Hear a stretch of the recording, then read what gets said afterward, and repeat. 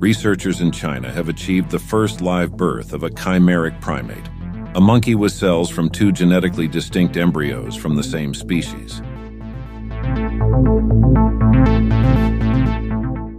The study, published in the journal Cell, could have implications for genetic engineering, conservation, and other biomedical research.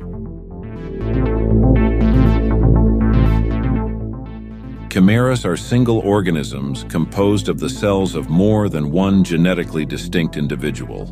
They are associated with Greek mythology.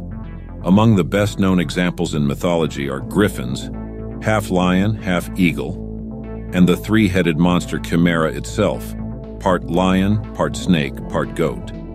But chimerism is not just a myth. It exists in nature.